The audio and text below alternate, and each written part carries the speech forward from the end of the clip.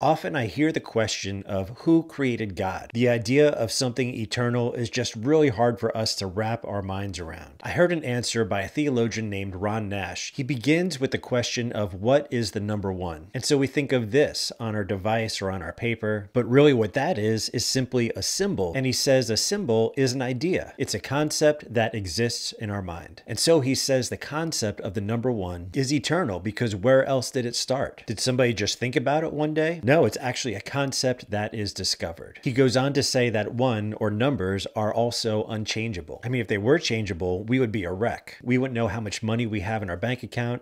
We wouldn't know the cost of gas. That could be good. And so the conclusion is that one, or logic, must exist outside of our minds. Because we're not eternal, but we are changeable. Therefore, logic must exist in an eternal mind, God's mind. I guess that's not that easy to understand. But take some time and think about it. It is logical.